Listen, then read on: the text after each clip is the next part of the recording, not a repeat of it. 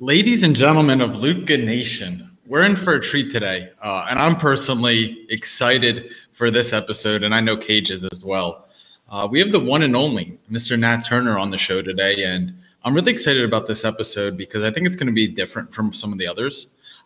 Today, I'm excited to hear about, Nat's story. I know he's a big basketball fan. He went to University of Pennsylvania. And I'm curious to hear his backstory. I want to learn more about, the man behind all of the headlines that we're seeing and hearing on the news. We'll talk a little bit about what got him into sports card collecting, his journey as a businessman entrepreneur. And at the end, we'll definitely touch on PSA, the acquisition, and what he sees for the hobby moving forward. I don't need to hear anything else. He's a Quaker. I mean, come on now. What else do you need to know? That's I'm a dragon, so we might have it out for each other, but Nat, welcome to the show. I'm really, really grateful that you took the time to speak with us today. Yeah, no problem. Good to be here. Nat, tell me, how did you start collecting cards? What's the backstory behind Nat? I got into cards when I was probably 5 or 6 years old. Baseball cards. This would have been like 92, 93. I was a big Braves fan and Astros. My dad's a Braves fan. I'm an Astros fan from Houston.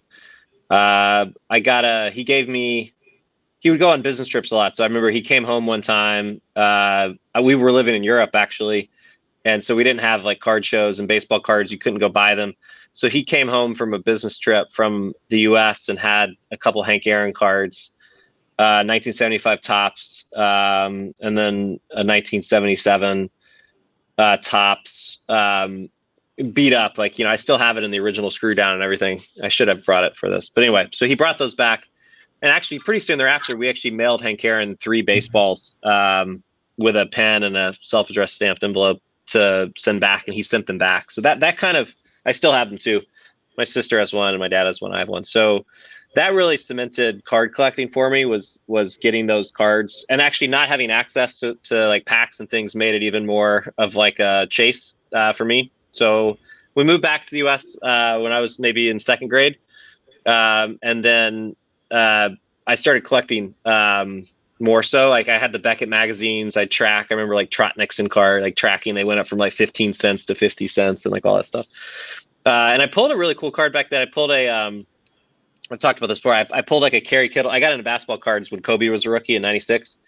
And I pulled in 97 a Kerry Kittle's Precious Metal Gems green card out of a pack from a local card shop.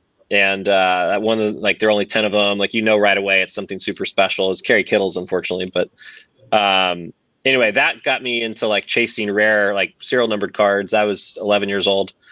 And then I started going to shows. Like, I just never really stopped. So I started displaying at shows. I remember 7th, 8th grade, I would always have a booth in the Houston shows. Like George Mitchell Convention Center, there was a big one there, or Brown Convention Center there. There's these Holiday Inn shows near the Woodlands where I grew up that I always display there. I was at the Dugout, which is the local card shop. I was there every day. I was at the mall, haggling. Yeah. And then LeBron was a rookie in 03 when I was a senior in high school. Had it not been for him, I may have stopped like a lot of people do during college. But because of him, I just thought he was the next best thing. So I just started collecting him, and that carried through until I went through college, and then just never stopped. So that's my card collecting journey. We were talking about this yesterday, and this might be a little different direction, but I really want to go here because Cage talked about this.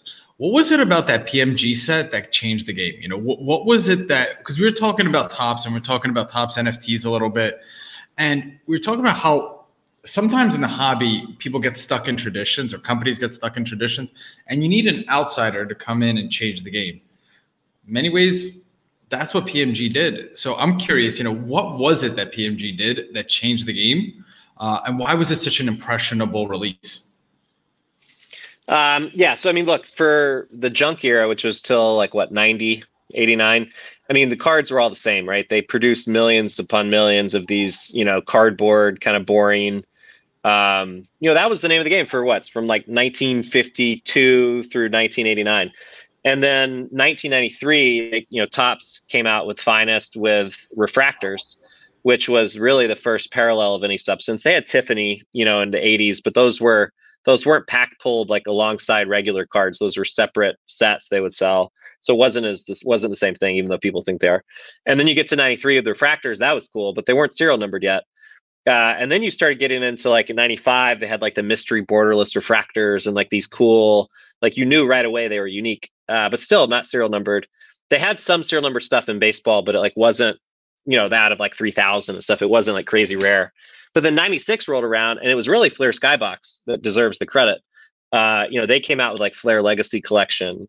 They came out with Skybox EX 2000, which had the essential credentials out of 499. The Legacy Collection from Flair was out of 100. They didn't have masterpieces yet, but they had, Platinum Medallion, which weren't serial numbered, but were short printed from Ultra. They just had some really unique designs, and also marrying that together with serial numbers was super special. And then you get to PMGs, which actually were in 96, but they weren't serial numbered. They also weren't very distinct. You get to 97 where they had red and green, emerald and ruby and emerald. And like, you just couldn't, first of all, the sci-fi nature of the backgrounds, the foil of the card, the metal foil. And then you had this like neon red or green, and the uniqueness of like, there's 100, but only 10 are green and 90 are red. Like, this all about it was so cool. I still remember the pack. The Kittles was turned upside down, so the cards were facing up. But then, like three cards in was this upside down card, and I slid it over, and I saw I forget the exact number. It was like 003 out of 100, and I flip it, and it's green, and like everybody loses their mind. So you could tell how unique it was. Like as a kid, you just like you look at it, you're like, that is that's the card. That's so cool. Essential credentials were the exact same way for me. The pink and green ones, the pink and purple, and then the green and yellow ones from 97. Rubies were cool too. Like just the concept of a rare serial numbered card in a mass produced pack. Just like back then, like, this card shop owners would all be like, oh, that's like 1 out of 2,000 packs. Like you'll never see one of those, kid. Like that, it was that kind of allure. They might have one common player in their glass case that you like, drool over. That's just that was the chase of it as a kid. So. Yeah. It's funny to hear, the everybody's hobby story, right? And Nats is Hank Aaron, Kobe, and LeBron. So good start, I guess. And it's funny about the timing of it, right? Because you talk about how I LeBron, and then I went to college. So I went to college '94. So I literally had nothing numbered. Like I left, and it was like, all right, nothing of any value at all. I got a basement full of Drew Bledsoe cards, and none of them are numbered, right? It's funny too, but I have to add into this conversation. Classic, no one gives them any credit. Do you remember the draft pick sets they had? It was 92 Classic. 92, they were hand numbered. The 4 Sport and whatnot. They were like the first ones, I think, to put like numbered cards in there. They had ones that said this is one of this number, which wasn't actually serial number, but like their autographs. Like, you take a look, guys. You can see these. Like, there's some pretty cool autograph cards that are hand numbered. Like Derek Jeter has one in 92 Classic 4 Sport. There's some cool 92 Classic draft pick Shaquille O'Neal, quote unquote, rookie cards, pre-rookie cards that are hand numbered. So those are pretty cool, and they didn't really catch on with the major products, like Nat said, until a couple years later. And it changed the game. It changed everything. And why it changed the game is it created scarcity. It created a chase. It was a scarcity of the cards. It's something that took us out of that junk era to the next era. And I think if you were to fast forward 5, 10, 15 years, PSA did exactly the same thing. Grading of cards did exactly the same thing. Took cards that were not scarce and made scarcity. It creates a scarcity based on grade. So as much credit as we want to give to PMGs for changing the game, every couple of years something else comes along and changes the game. So I have to ask, when you were a collector before PSA, what would you think about grading? What do you think? You went to card shows the same time I did. I'm sure you heard the same refrain of, buy the card, not the holder. What do you say to somebody who says that to you now? So I got my first card graded in 2000. It was Steve Francis. It was my guy in 2000. Franchise. I love it. Upper Deck jersey card that I didn't have a lot of money growing up. So it was like, I was begging for $5 to go to the card shop and buy a single pack sort of thing. And I remember I got like $800 in revenue from a card show one day, and I used it and bought like $400 on it, spent $400 on a Steve Francis Upper Deck jersey. card, the horizontal one, and I sent it into Beckett. And just to try, I actually got a Gem Mint 395, and a 9 subgrade. I still remember. And anyway, the concept of condition, though, has always been important to me of cards. But for me, it doesn't matter as much with really, really rare cards, like a 1 of 1 or even the PMG greens. Like, I could care less if it's a 2 or a 10. To me, it's about the card itself. The most important thing is owning the card. The next most important thing is the grade, but not. And for many of the cards I collect, the grade is so unimportant compared to the fact that I own the card. But for some sets, where a good example is 96 Topps Chrome. So I'm trying to do that set and the refractor parallel in all 10s. That's, there's, I don't know, thousands of each of those cards. Like, condition does matter to me as a differentiation when the card is actually quite common, compared to some of the rare cards. But for really key rookie cards, like, LeBron's RPA, out of 99, like, I have 4 or 5 of them. Like, the grade is cool, but like, the fact that I have one is like way more important to me than is it a 9 or a 9.5 or a 10. I collect those in Beckett, not PSA, believe it or not. So I think it just matters, and it's collector's preference. But to me, like, I got into graded cards really in a big way in 2010, where I wanted every Jordan card. There's an article written, I wanted every Jordan card. That's true, but I actually wanted every Jordan card in a BGS 9.5 or PSA 10. So it was even harder. And so, I just thought it would be really interesting. Like, and the concept of a packed fresh card that not only is packed fresh, but is perfect otherwise, because it was printed correctly, it had good centering. Like, to me, that's just, for most cards, that's real. For the more common cards, I just think that's really cool. By the way, I'm going to get into the Jordan one, but you just said something very important, because we have a lot of listeners, right? And, listen, people think I step on the guests. I'm sorry, Nat. No one's a VIP here. I step on everybody. So here's the fun, right? We have all kinds of people who listen to this. Some people, they don't know cards that well, right? And what you just said is very important, because people think if they get a card out of a pack and they send it to you, it should be a 10. And what you just did, you explained it without even realizing you were explaining it, that a packed fresh card does not guarantee that it's a Gem Mint or a PSA 10 card, because it might not be perfect coming out of the factory. We all know this now because, sorry, Panini, but the quality control has been pretty piss poor over the last couple of years, and we've seen what the centering looks like. But just because you pulled it out of a pack and sent it to PSA does not mean it's a 10. So, guys, re-listen to what Nat just said, because that's important, right? It's a PSA 10. It's a lot of stuff. The card's got to be made right. The card's got to be kept right. The card's got to come out of the pack right? You can't ding it. So that's actually very important. So thank you for that. And the more important thing is, you chased every Jordan. What are you still missing? Actually, I don't have a lot of the obscure ones. There's 2 autographs I don't have from the 90s. One's the Epic signatures from 98, which I still need. The other's the 96 UD Authentics, Authentics. Yeah, the brown, like, wood looking card. I actually had it and I sold it. I don't know why. See, Andrew, that's what collectors do. We have regrets. I do the same all the time. It's like, I'm moving on. You use the money to pay for something else better. Even Nat, who's missing 2 Jordans, regrets. Every card. Those are just those are the autographs. Yeah, autographs. Those are the autographs I'm missing. I'm missing quite a few, like like, I would say less known cards. But yeah. One of my favorite Rockets of all time is Tracy McGrady. Cage and I always argue about him. Cage says I'll tell you what Cage says about him. Nat, let me ask you. Tracy McGrady, that 13 points in 31 seconds, insane. Do you remember where you were when that happened? Of course, San Antonio Spurs. I remember that. Yeah, unbelievable. They were playing the Spurs. Tracy McGrady, overrated, underrated, or properly rated as a player and in the card hobby? I think he's underrated in the card hobby. I mean, you look at him, like, he's lower than, bunch of, like, Ray Allen and these guys get bigger prices than some of his stuff. I mean, yeah, Tracy McGrady, he never really competed in the playoffs that well. So, he probably is fairly rated from, like, an overall, like, player perspective. But I think he was like Vince Carter. He was just so fun to watch. I personally love collecting him. I love his 97 Topps Chrome refractor. I have like 10 of those, where he's dunking.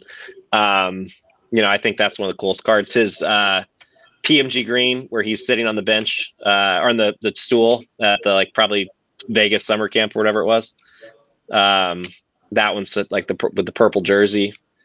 I don't know. I think McGrady's awesome from a collecting standpoint, just like Vince Carter. I mean, both of them probably have the same legacy. Like, didn't really accomplish much other than stats, but had really cool highlights and were like culturally very important to the NBA.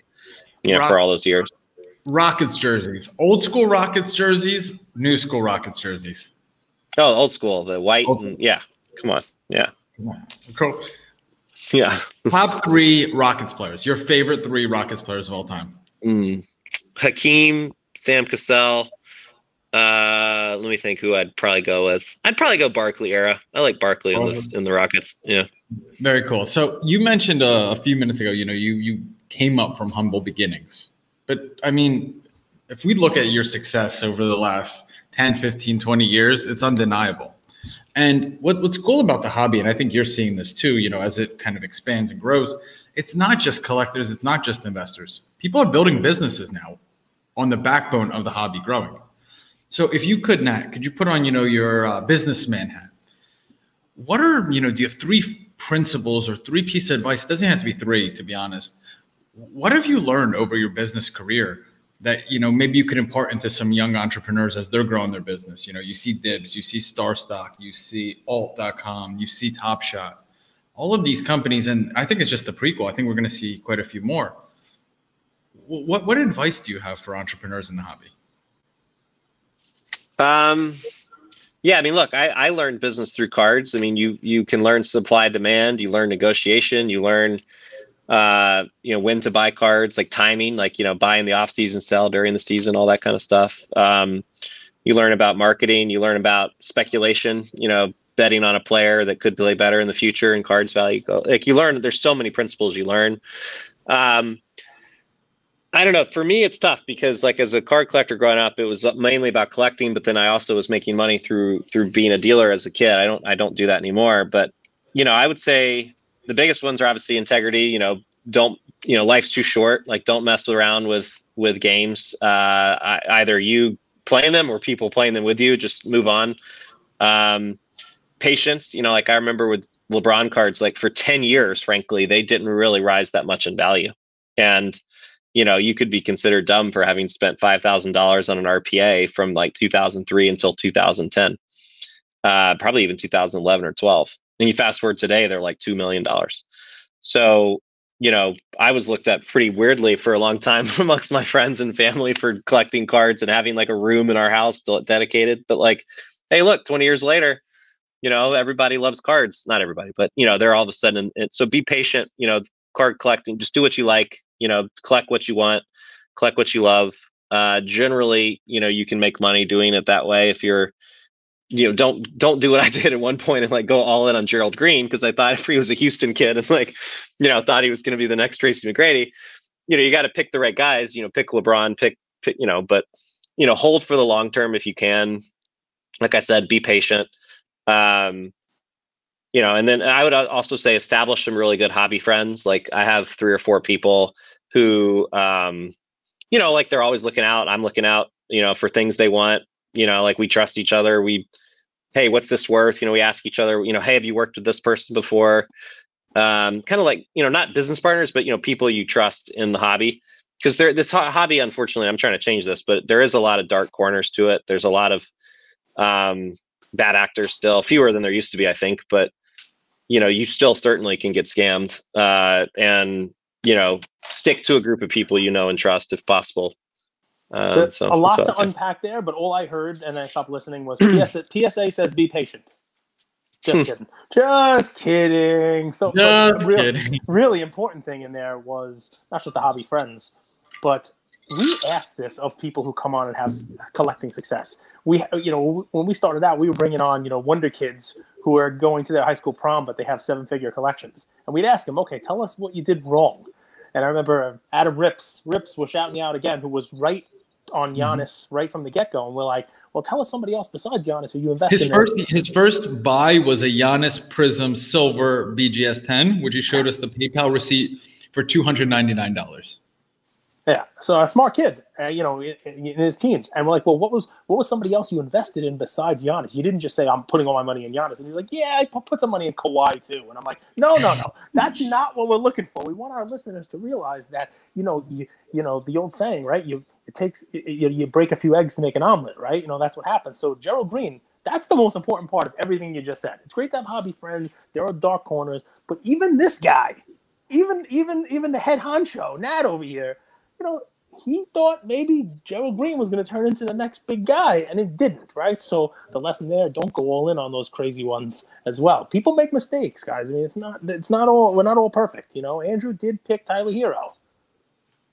Picked him early on. I picked him early on, and it was a 1 to 2 month play. I was very clear about that. So, yeah, you were tweeting. So Darren Ravel tweeted something in February. It was along the lines of, I'm paraphrasing here, is NBA Top Shot. Record sales volume, taking market share away from traditional cards. And Nat responded, why can't it be both? Why do you think we think like that? Why do we, when we see the shiny new toy or the flavor of the week, we always assume it's this or that versus both? I guess that's the first. And the second part question is, what are your thoughts on NFTs, Top Shots, the main one, but what's it called? Topps Bunt and Topps NFTs are coming out. It's kind of a two-part question. Why do we always think one or the other? And then what are your thoughts on NFTs in general in the digital card hobby? Yeah, I don't know why it's one or the other. I mean, I think it's because it's collecting, it's like Top Shot mimicked like packs and breaks and, pack odds and insertion odds, whatever. I think it just got lumped in there as digital cards, even though they're not at all. But whatever. I mean, Panini tried the blockchain card where, you get the redemption and it's digital, and personally think that's the dumbest thing ever, but like, I'll put that aside. So on the NFT side, well, actually first on, I don't know, getting back to hobby friends, no one I know who collects physical cards collects digital cards as well. Now I'm not my friends aren't a representation of 100% of the world, but, anecdotally, I chat with a lot of people, there's very little overlap. I'm sure there are some, but to me, people who collect physical cards do that because they like it or they like the market and it's a fun industry. NFTs is a totally different world. I think it's mainly crypto people who, view that as a store of value and find a lot of similarities to Bitcoin in it. And that it's intersected with sports and that. So I think that's kind of what's happening. I just view them as two totally different markets. I'll be your new hobby friend, Nat. So I'm a collector obviously of cards for decades, and I do the Top Shot NFTs specifically. That's how I got in. But I hardly do it now. And here's the difference. And where your friends who you're asking about it now don't see where the overlap is, because it's broken. They just got too big too fast and didn't figure out a way to do it. But when Andrew and I got in January, which was not early, you could go online, open a pack, like you going to any sports card store. Packs were readily available, and you had that thrill of opening a pack and trying to get a LeBron out of a pack, trying to get one of something in the pack that's worth more than the pack. You had that almost gamble aspect to it, right? And you were building a set, you were collecting, you were getting those. And a week into it, a new version came out, a new set for the new year came out, and new packs were available. We were buying packs with different players in them and LaMelo rookies. And a week after that, you couldn't buy packs. It was all just too many people were in it, and now that part's gone, and that was what drew it to me. The similarity between the tangible hobby, opening packs and looking for something in the packs. Now it's just none of it. Now it's it's bots and it's waiting online to get a sneaker, and hoping that you beat a robot to get it. If they get back to that, there might be some overlap. Go ahead, Andrew. What's interesting, the backstory to that, Nat, is about a week before we jumped on Top Shot, we were doing an episode with Cage and a guest talking about Bitcoin and crypto. I think it came up because PayPal had frozen his account and how there's middlemen, and it was just all along those lines. So we're talking about Bitcoin. Cage was like, what is Bitcoin? Explain it to me like I'm a 2-year-old. I explained it. He said, now explain it to me like I'm a 1-year-old. But anyway, we do a weekly Q&A episode, and someone from our community asked Cage, what's NBA Top Shot? And Cage doesn't like to not know something, so he did, some digging, and that led him to sign up. And here we are. And think about the serendipity of that, because Cage is just a true collector.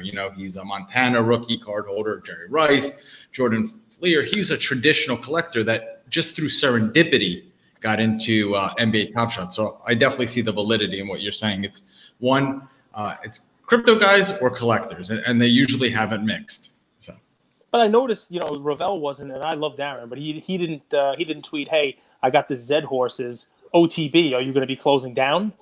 No, he came after, he came after PSE, he came after the cards, he came after the sports card world. So it's funny. Everybody's got their own way of doing it. Let me ask that, and maybe this will one side swipe, right? But I'm a little guy in the hobby. I mean, a lot of our listeners won't agree with that just because, I've amassed a decent sized collection, but I'm a little guy. I loved PSA.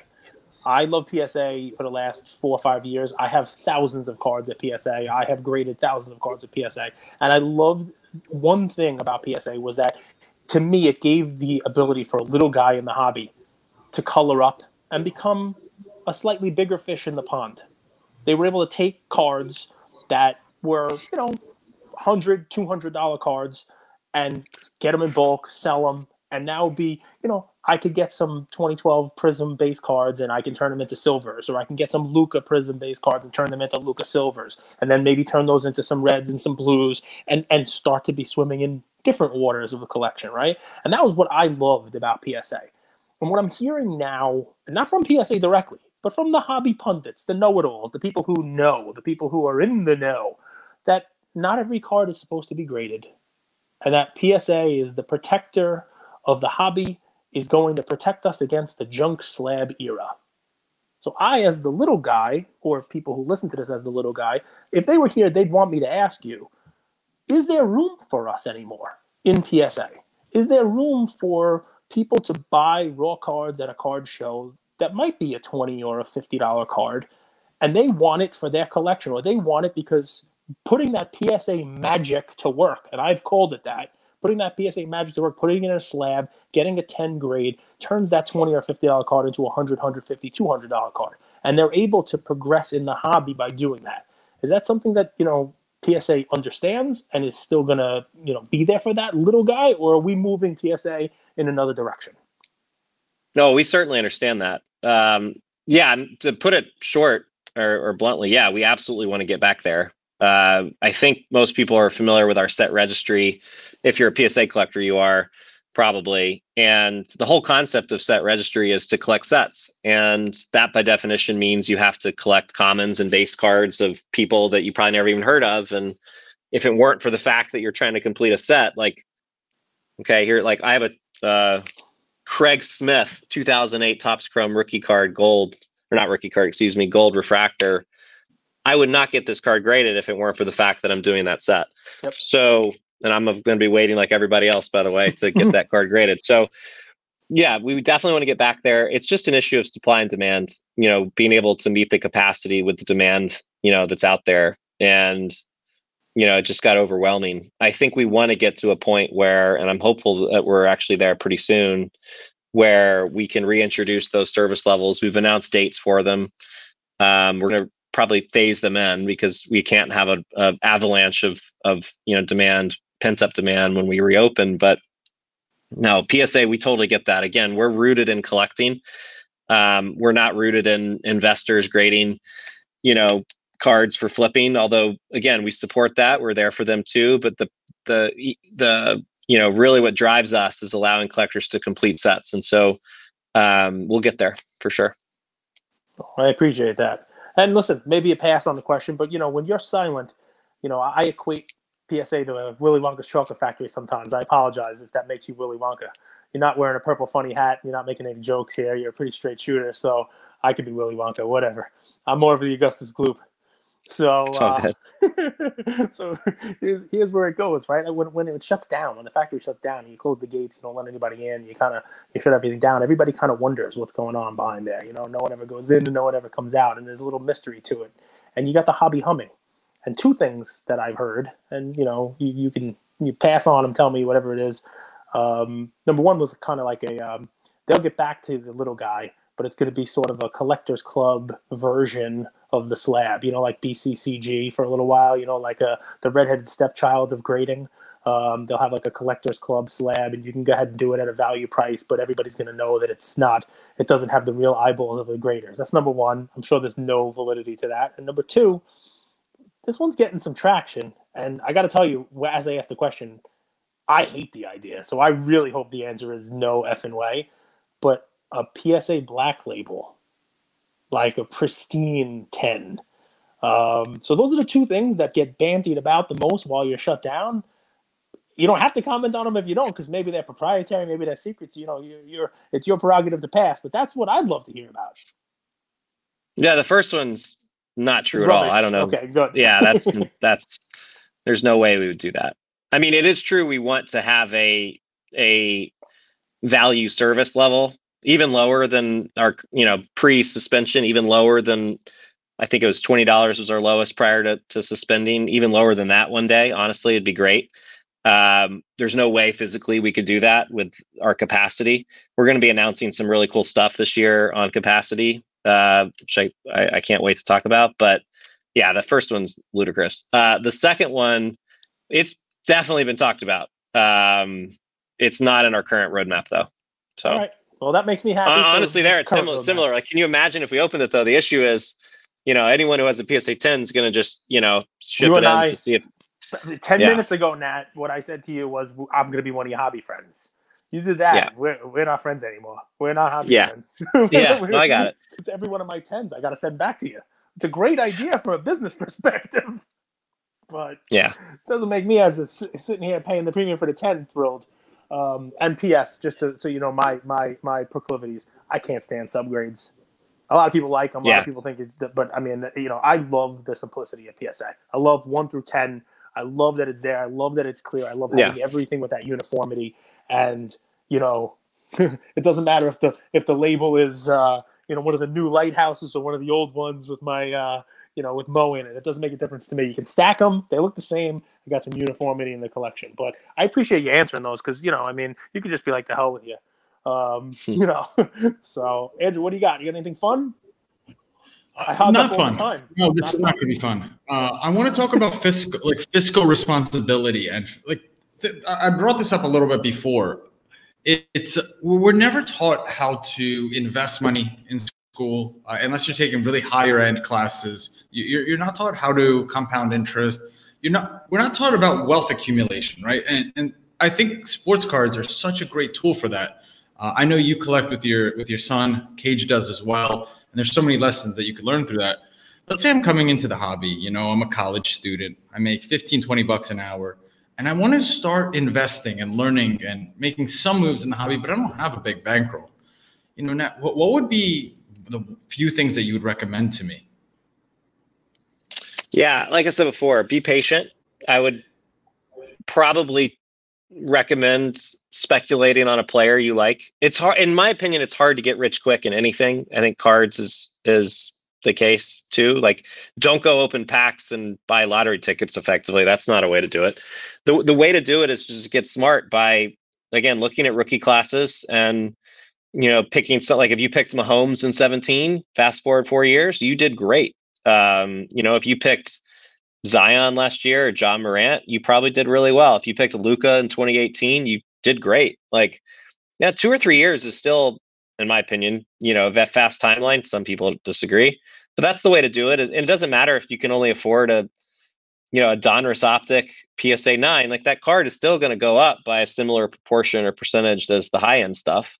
So maybe not the exact same, but it'll go up in value. And that's the way to do it. In cards, if you're dead set on cards, there's other little strategies like, buying off season, selling during the season, buying players, Yankees cards when you're in Michigan and selling them in New York. You can do stuff like that too. But, at the end of the day, it's like stock picking. You gotta pick the right players.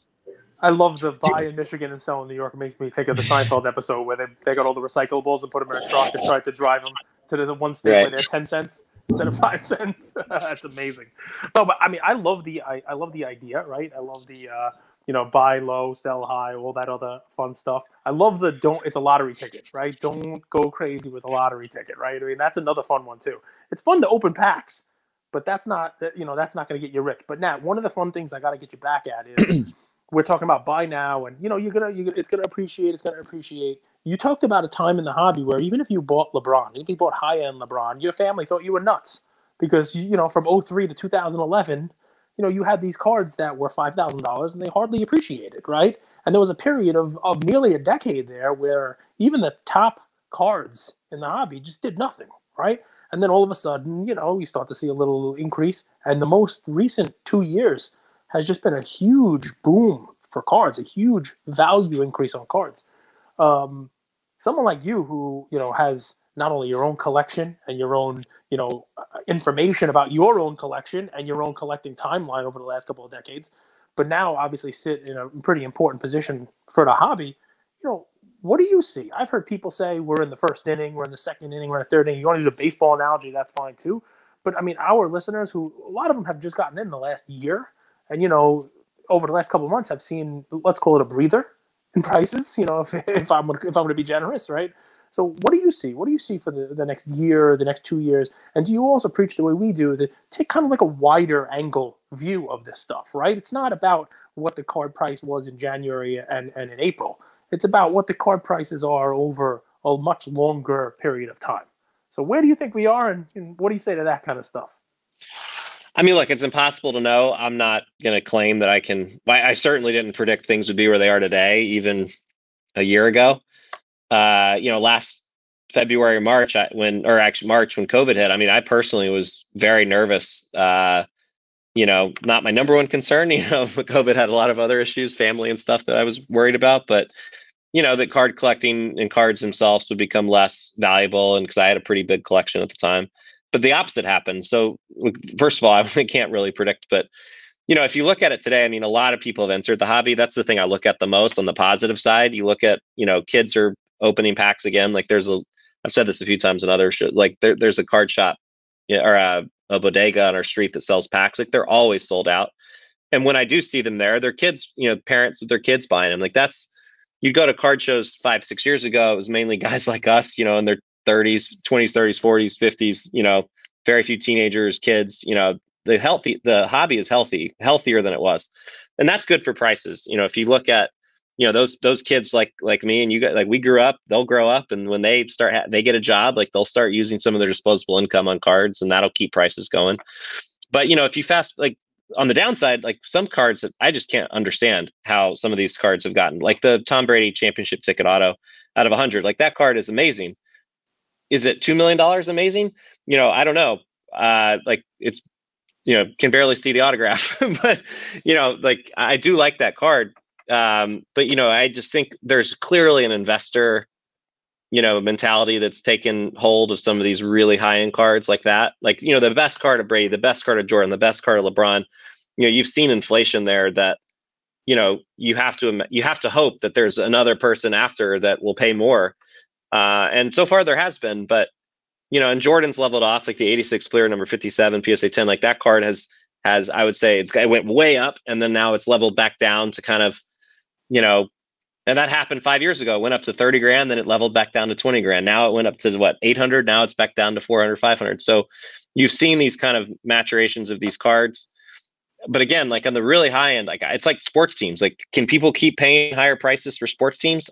I don't know how that's possible given how high they've gotten. I feel the same way about the highest of high end cards. But I look at mid-range cards, like, $100 to $1,000 or whatever, those I see a great future for, the Kawhi Leonard, or the Luka Doncic, base, not prisms are more expensive than that, but like Donruss cards, like PSA 10s, like those things have a future for sure. You look at LeBron tops, 03, like those were a few $100 PSA 10 years ago. Not even that long ago, 5-6 years ago. Topps Chrome rookie card PSA 10 was $1,000 4 years ago. Now they're 30 grand. That'll happen with the Ja Morants and the Zions and all those guys that are coming out now. Luka. So there's still a lot of opportunity. But again, the highest of high end is where, I'm not selling my stuff because, again, to me, it's less about the money. It's more about owning the card. But, I'm lucky in that way, I guess. But, if you're doing it just for the money on the highest end, I can't tell you if they're going to keep going up or not. So it's a great answer that'll lead me to two questions. Number one, let's talk about your Luka and your Ja and your Zion talk just right now about how, we think that some of those cards are going to go up, right? Over time, because they're in that sweet spot window that you're talking about, $100 to $1,000. Does the fact that there's so much supply of those factor in, as opposed to like the LeBron you mentioned. And then the part B of it, if you choose to answer, is, you know, the rumor mill out there wants to say that, you know, PSA is keenly aware of the fact that there is a supply of these cards that's significant, and that too much supply of high grades of those cards are you know, is bad for the hobby and will prevent those things from going up and prevent people from grading. And the you know, the dark shadows of the world want to say that PSA is not just serving as a grader, but as someone who's population control of certain cards, Lukas, Zions, you name it. Without any evidence at all, I might add, but you know, this is what we do. We talk, right?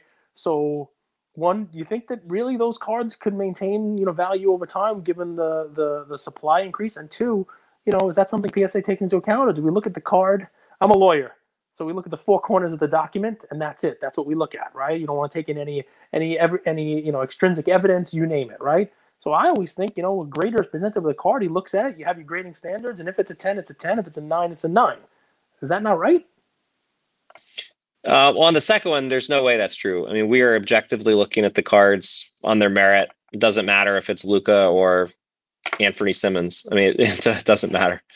Yeah, on the first question, I do think there's a lot of upside there. I mean, I go back to the hobbies growing. More people are in it. That's generally means more demand. Sports in general, I think, are getting more exciting, better content. I think certainly when fans are coming back in, you know, what's interesting, is like these card prices have gone up with like the NBA bubble, like, which kind of sucked as an experience, right? Watching. So can you imagine when stadiums are full again?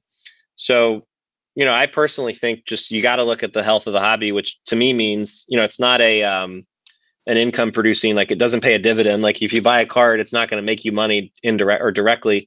You have to hope that the value goes up. The only way you can hope the value goes up if some other schmuck's willing to buy it from you in the future. And so, you know, that means you have to look at how many people are in it. And, you know, you go on eBay, there's more people watching auctions. You go on to Golden, there's more people bidding than there ever were. You know, there's more international buyers than there ever has been. There's younger people who, again, you look like, that's the problem Major League Baseball has, right? With the aging audience, the aging fan base. You know, the beauty of cards is like, you got soccer, you've got Pokemon, you've got, of course, basketball is very international. Football is America's sport. You know, I mean, you've got so many different options to play with. I think sports in general, again, is just, you know, card values, if the card values were going to go down in mass, sports would have to be less popular. And I just don't see that happening. And the cross section, again, seeing 12 and 13-year-olds buying cards is just so inspiring to me, or, you know, it makes me so optimistic for the hobby. You know, seeing them get back into it, like I was when I was a kid. You know, there used to be 4 or 5 people deep at the glass cage and the glass display cases at the card shop, you know, back in 95, 96. Like, you know, you're like looking over someone's shoulder to see what someone's pulling. Like, that's happening again.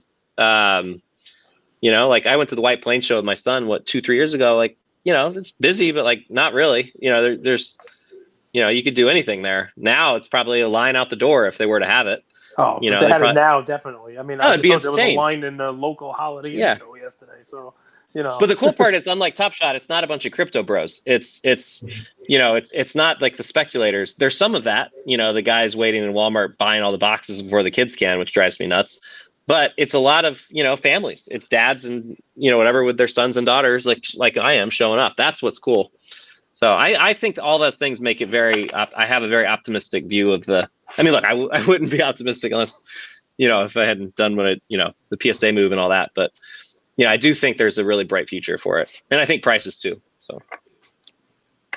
Nat, so pretend you were asked to be a professor at University of Penn, okay? And you're teaching sports card collectibles class there. And you've seen what's happened with the U.S. economy and, you know, printing over 40% of the U.S. dollar in the last year. What would you be saying is the future? How are you viewing that from a macroeconomic standpoint? Well, you know, and it doesn't just have to be cards, right? You're an angel investor as well. There's significantly more dollars in the ecosystem. And we all know, like the junk wax era, when you print, it devalues the currency. So what would you be talking to the kids about? What would you be educating them on when you've seen that in the last 12 months? Yeah, look, low interest rates will drive inflation, not just of cards, but of basically everything. You have to, in my opinion, be inflation hedged. That means, in my opinion, buying things that go up with inflation is actually a smart strategy, which means currently buying alternative assets that, experience inflation just like the dollar will. That means not owning things like, certain stocks of companies without pricing power and, at hard assets that, don't appreciate, commodities and things that don't appreciate. Maybe commodities are better, but you just really have to focus on being hedged against inflation. And I mean, that's why you've seen cards go up. That's why comics are going up. That's why art's going up. It's that there's more money slushing around and they can't make the returns in debt because the interest rates are too low. And so the money goes somewhere else like a river, and it flows to alternative assets and startups. That's happening. You can't make money in the stock market, they say, and buying bonds. So you might as well invest in private companies. It's happening everywhere.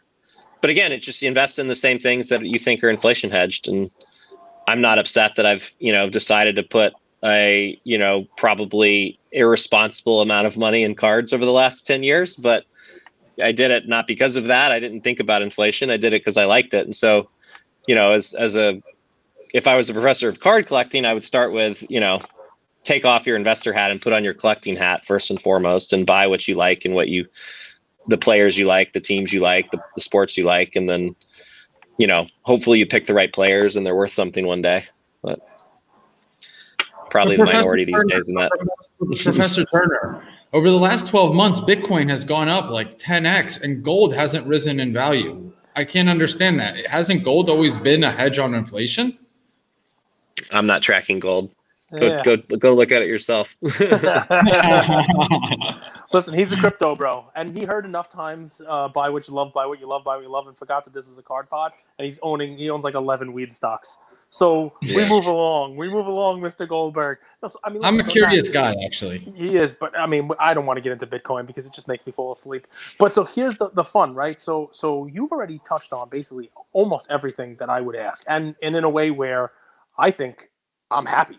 I mean, at least for right now, the roadmap doesn't include a black label, which is great because, I don't like that. You're not, you plan to come back to the value guys that are out there. You're not engaged actively, purposefully in population control. So, we have a little bit of time. You've been really generous with us, but without getting into any specific announcements that you can't get into yet about, things that you're going to be rolling out over the coming year, if you were to be able to talk directly to, our listener, people who, and we've sent cards in, through Luka Nation, thousands of cards over the last couple of months to PSA and only PSA. If you were to say to them, you're a perfect world, you're opening back up in July, you plan on taking care of everybody out there, what is the goal for, the second, without specifics, because I know some of them you can't say yet, but the second half of 2021, what does it look like for PSA? When's this show going to launch, by the way? Today's Monday. When is it going to? Thursday's our plan. Yep. Yeah, so we'll have released this. So we're going to announce we've bought a company in the computer vision grading space. So our plan, I'm a tech guy, at the end of the day, happen to be a collector too. Big part of the vision with PSA in particular is to invest in software. That's shouldn't be that much of a surprise. I mean, it's obviously needed. It's, PSA's got an amazing brand and reputation. And I think to continue that into the next 10 years or next 35 years, 35-year-old company, it's going to be as much about software as anything else. Obviously, we're going to keep hiring as many people as we can, which we're doing. We're averaging 30, 40 people a week that we're hiring, believe it or not. But yeah, computer vision grading. We're not going to eliminate graders at all. In fact, we think they're critical. We think it's a technology-assisted grading. There's certain aspects of the grading process that are not just grading, but identifying and researching the cards, detecting alterations. The grader shouldn't have to look at a card if the computer says it's trimmed, for example, or if the serial on the back of it is backdoor serial number. Why? Don't waste a grader's time. They've got clearly enough cards to grade. Might as well filter out the ones that don't have to be graded. So, or the ones that don't meet minimum grade is another example. So anyway, point of the story is the second half of this year for PSA is going to be a lot about implementing that acquisition and growing the technology team to work on with our grading team. I would just say next generation, technology for both speeding up, but also maintaining, if not increasing, improving accuracy and consistency of the grading process, so that we, stamp out the bad actors, which, frankly are bad for everybody, not just PSA, but more importantly, the collectors, and also, take us from the number of cards we're doing today to hopefully 2 or 3 times that, I would love to be there this time next year. So. Well, it's one way to get rid of a backlog, right? You're trimming off some of the stuff that doesn't even have to get into a grader's hands. No pun intended. Yeah. Yeah. So honestly, trimming's actually not as big of a deal. Like, it's a percentage of cards. It's high profile, but it's as a percentage of cards, it won't make that big of a difference for eliminating those, for that they don't have to see them. That is a nice thing to have. But identifying the cards when they come in, so we're going to be announcing, taking images of every card before and after the grading process. That sort of data, training data over time as it builds and grows, is just going to allow us, if we have the right software, to just be so much better and more scalable. And again, these little things like, identifying trimming, again, it's a small issue in general. It's a very high profile one, but it's a single digit percentage or less of the cards. But there's like 10 different things like that when they add up, you really start to have, meaningful impact on, on the grading process from a time saved perspective, and also accuracy and consistency. So. Yeah. Right. And staying best in class, right? Because, you're able to do that. People trust the uniformity of the grade. People trust the PSA label even more. Yeah, so. That's why we're number one now. I mean, look, our grading team is amazing. I've watched them do it. I mean, it's really amazing. But it's a lot of cards every day, right? And the pressure's mounting. We've got millions of cards, in the same building, just like literally staring over your shoulder as a grader, even if you're unboxing or slabbing, like it's a lot of pressure. I've been in the office a bunch of times since the deal, and, I feel for them. And so, they need help, and grading using technology is one way to do it. We have other things we're going to announce too. But that's one of the biggest tools in the toolbox for sure. So. I want to be respectful of your time, Nat. You've been really generous. I'm glad we got this in today, and congrats on the acquisition. I'll wrap with this. What are your 3 favorite accounts to follow in the hobby on the internet? Well, after this show, it's me, but it's okay. 3 other ones. I would say Cardboard Chronicles, my man Josh. Love following him. Love Spinatron, Ding You. He's my man. I would say Grant Waldorf. I don't know if Grant Slayton, Waldorf Stories, that guy. We've had 2 of those 3 on, so we'll have to meet Grant if you could provide the introduction. I'd love to meet him. Cage, any final questions before we let? By the way, card porn's pretty good too. He does a good job. I like and Lameme James. I like him too. He's good. I don't know if you've seen that. That's a nice starting 5. By the way, they're gonna get. By the way, two accounts who I love. They already have huge heads like me. I mean, look at the size of this thing, and it's only gonna grow now that you've dropped their names. Now, no, they're funny, man. We need more. Humor. We need less. We need less like. Don't take us all so seriously. Exactly. Scathing, anonymous, just so dramatic. We need more like, hey, we can all make fun of each other, and let's do it in a respectful way. Like, both of them do it pretty well. That's right. So can we get a few PSA backpacks and hats over to Lameme? Do you have any in storage? Because he needs more. Of course we do, yeah. Yes. We could do that. Yeah, Lameme, we're getting you some backpacks and hats. You're going to be excited. No, I mean, the only thing that I would say is listen. So, to the people listening to this who are coming up in the hobby, to my son even, right? How does it feel? You were a collector, right? You were buying cards, you were ripping packs, you couldn't afford the packs, and now you're sitting in, the top seat of one of the one of the major players in the sports card industry. Obviously, you worked hard to get there, but you got to take stock in that, right? You smile every now and again. You take a second to pat yourself on the back and say, "Nice job." Because if you don't, please do. No, I appreciate it. I don't know. It's not. I'm a collector. It's just fun. I'm not doing like I am surrounded by slabs, and I'm not in my office right now. I'm at work, but my home office. But yeah, it's really. My mom reminded me when I was at home, not of the she doesn't know much about the hobby, but she finds it funny, frankly, that I'm still doing. Like she handed me the trunk of cards that I should have gotten rid of years ago. Like here, you might as well keep these because you're still collecting. It's definitely no. I look. I'm having more fun than I ever have being in the hobby. I mean, I personally kind of viewed it as a responsibility. I spend so much damn time on cards. I might as well, lend a hand, with my tech and product background to the company that's most important to me, which is the grading company that grades that I prefer for my collection.